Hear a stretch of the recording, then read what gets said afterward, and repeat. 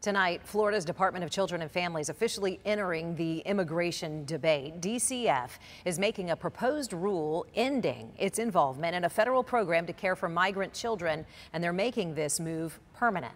This is an ongoing controversy that Contact 5 investigator Katie LeGrone started covering back in November. Tonight, she's following some breaking developments. This is arguably the most dramatic action DCF has taken on this issue since it began months ago.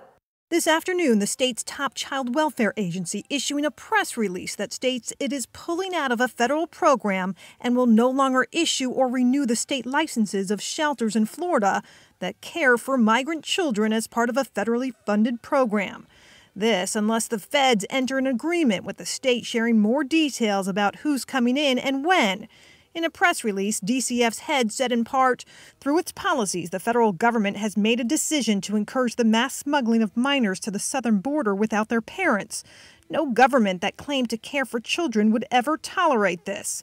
The federal government's careless policies have led to this unsafe situation, and Florida will no longer be complicit in it.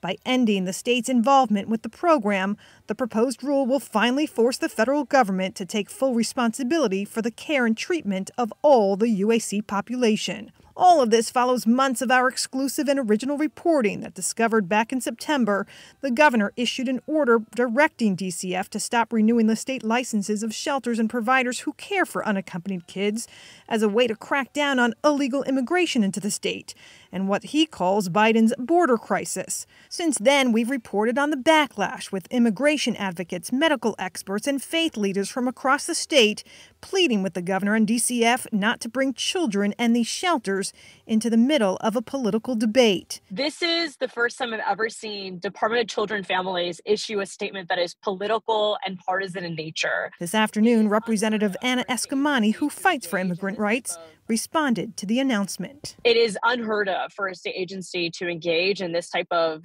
political partisanship.